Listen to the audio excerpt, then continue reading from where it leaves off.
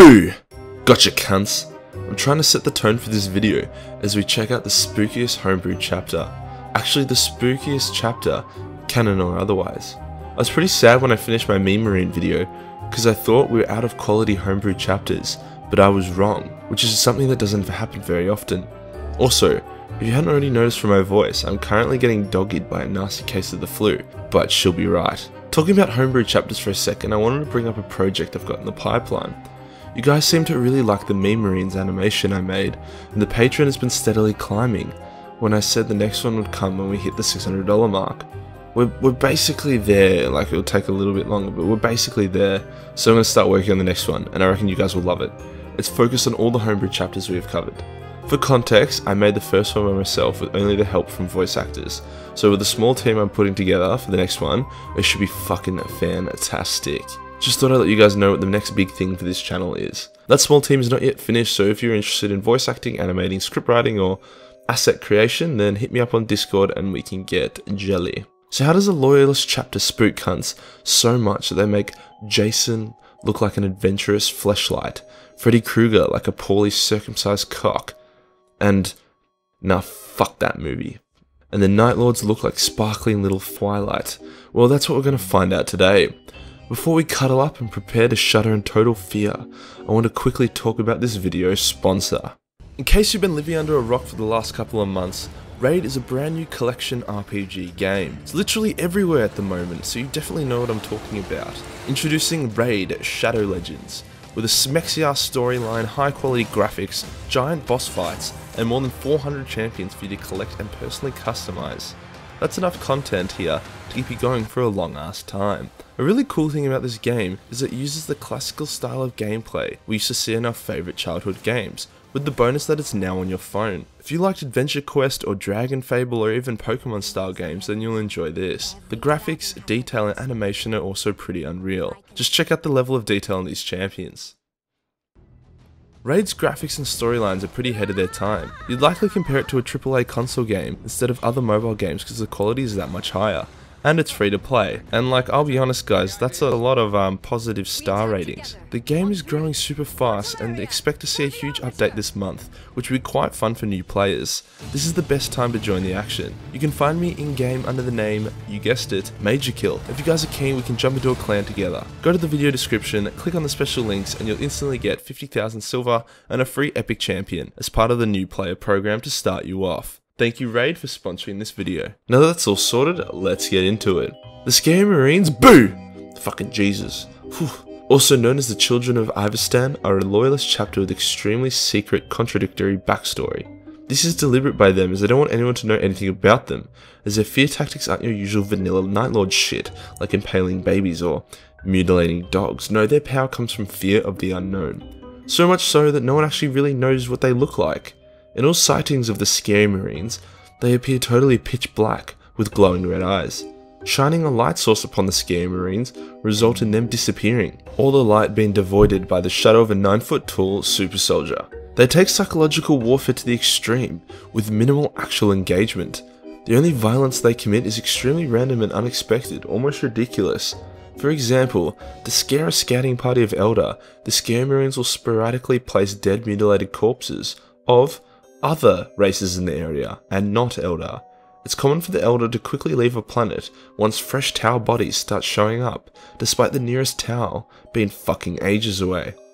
Other tactics to scare Xeno or Chaos armies involve always lurking in the peripheral vision of enemies, vanishing when they turn to look, or some of the more direct techniques employed will be the Scary Marines replacing members of the army or society.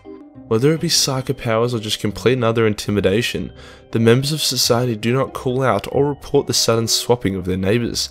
Instead, they just get really fucking scared and try not to draw attention to themselves. Now those are some of the scare tactics used upon mass populations, but how about, let's say, on officials or special targets? Well, a favourite method by the Scary Marines is to place a freshly bloody knife in the hand of their sleeping target. When the target wakes up, they flip out and they call in their guards. The blood sample gets tested and it is revealed the DNA matches the target or the person that woke up holding the knife, despite there being no detectable cuts on the target. Spooky stuff. The longer the campaign gets, the scarier it gets. Subtle shit like appearing in the peripheral vision or scaring single targets are just the beginning. Once enough paranoia has been instilled into the populace, the Scare Marines will then perform a ceremony. It is unknown what this ceremony is officially called because the scary fuckers don't talk or communicate at all. However, most know it as the Reaping. The Elder, however, call it Fright Night because the Reaping sounds too much like the Raping, which if you know anything about Elder lore is a bit of a sensitive topic for them. Basically, what they do is shut off all light sources in the area on a starless night. When the lights are shortly reactivated, the population will be horrified to see dozens if not hundreds of Scare Marines in the shadows or on rooftops looking down at them. Nothing will happen for some time. Even if the populace begins firing upon the Scare Marines, they will not flinch and you can't even hear the impact of the bullets bouncing off their armor. If the bullets do indeed bounce off their armor at all, then suddenly all light will vanish again momentarily and turn back on. However, the time that's all back on, the Scare Marines will be gone, instead replaced by the mangled corpses of everyone who's vanished or been replaced during the scary campaign.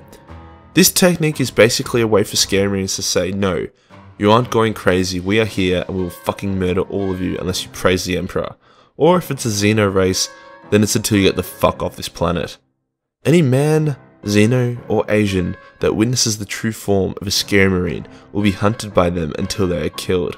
It is unknown if the Scare Marine's seemingly supernatural ability to appear and disappear, make absolutely no noise, even when firing a bolter, and travel across continents almost instantly, is a work of advanced technology, powerful suckerrr abilities, or they're just a bunch of bloody excellent magicians. Regardless of what it is, the result is the same. Local populace shit themselves and usually cave to the demands of the Scare Marines. However, some groups of individuals do not scare so easy, so despite the fear in their hearts they continue to try fight against the Scare Marines. Maybe it's because they think that it's all just a show of smoke and mirrors, and that the Scare Marines do not pose a significant threat, more of just a nuisance. However, they are quickly proven wrong when Scare Marines will appear next to the enemy commanders and let out the only noise they know how to make. This scream itself is enough to buckle the morale of enemy soldiers, and if they aren't cowering in fear by that point, then they will be quickly violently dismembered by a blur of black metal and shadows. Crikey. Because of this method of tactics that leave their targets either dead or paranoid to the point of insanity, the Imperium has a really hard time determining what is true and false about these guys. Do they use fear toxins similar to the one Scarecrow uses in order to create hallucinations in their enemy, or is it just a chapter full of dynamo wannabes? We don't know, yet. As in my other videos, I would say it's a good time to talk about their relationship with other chapters and factions. The Scare Marines aren't a very big faction, or maybe they are, we don't really know for sure. However, they are entirely independent from the Imperium, hence all of their recruits, armory and resources are gathered themselves. Also, the most anyone has ever seen in one place is only about 100 or so there can't be that many. As a result of this, they tend to only have a couple haunting campaigns going at one time. However, just because the fuckers scare the pubes out of my balls, doesn't mean they can't have a sense of humour. Occasionally a small group of Scare Marines will infiltrate and non-violently scare and haunt other loyalist chapters for the gags, their favourite being the Ultramarines. A tactic the Scare Marines use to fuck with the Ultramarines is one of their classic strategies with a twist. In various cities in Ultramar, the Scare Marines will snuff out the light. Upon the light sources being reactivated, thousands of dead Tau will be scattered everywhere in weird poses, all of them dressed in white pants with white hats. Marnelius Calgar refuses to comment on the situation. The Scare Marines tend to avoid most of the other Homebrew chapters. The Pretty Marines are too tunnel vision on their own ego to be able to use their peripheral vision anyway, and the reason Marines take the fun out of it by excessively using drones with every frequency of vision and detection, along with employing multiple sisters of silence. The biggest fuck up by the Scare Marines, however, was when they snuck up behind some Angry Marines and grabbed them suddenly to scare them. This resulted in the Angry Marines getting really fucking angry, and they began massacring nearby Xeno populations. This seems okay, except for the fact that it was during peace talks, and they completely ruined everything. Needless to say, the Scare Marines don't spook the Angry Marines anymore. Scare Marines also avoid the Meme Marines, as the Meme Marines are already batshit insane and constantly hallucinating anyways, so there's really no point with them. Now onto the Elder. The Elder are an immensely emotional race, so emotional that they're able to murder fuck a god into existence. So when you spook the Elder, they don't enjoy it at all. The Scare Marine tactics are extremely effective against the Elder, and any and all campaigns they wage against them mostly end in great success.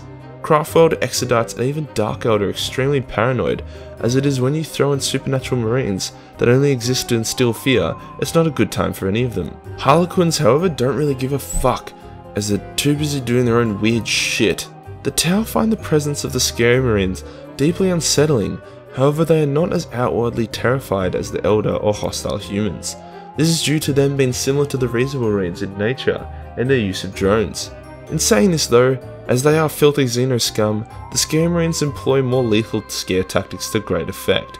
So whilst the reasonable marines will ignore the prank-like nature of the scare marines, the Tau end up getting sodomized to death by the puppeteered corpses of their fellow comrades. Both the Tyranids and the Necrons are avoided by the scare marines, as their lack of fear combined with anti-warp technology is enough to stave off the technological and potential psychopower that the scare marines employ. Whilst the scare marines are optimal for intimidating unruly rebellious populations, as well as crushing certain Xenos, they can still be highly effective against chaos. The scare marines' hatred for chaos runs deep, as we can tell by one of their names, the Children of Ivestan.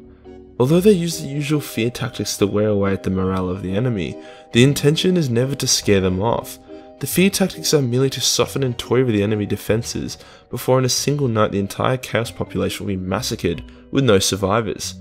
Conflicts between the scare marines and the Night Lords, however, result in silent, lethal campaigns.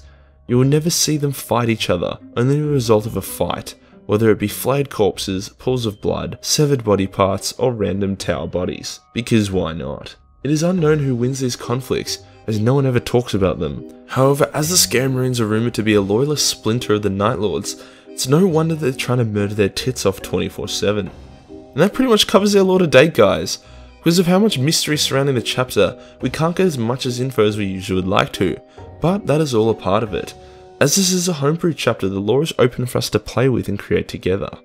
If you're still watching this, then fuck yeah, I have something cool if you guys are keen. I'm getting a seriously impressive Warhammer Fantasy artwork commissioned to share with the community, and also to get printed on canvas and hang up in my room. As such, I've been on the hunt for some good artists to help me.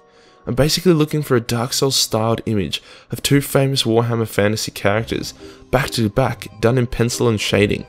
Hit me up on Discord if you know anyone or you're keen on yourself to get involved. Paid, obviously. Ain't no Jew. Actually, I probably am, but I still pay people. I guess that means I'm not like a practicing Jew. Cheers for watching, cunts, and I'll see you in the next one. Peace.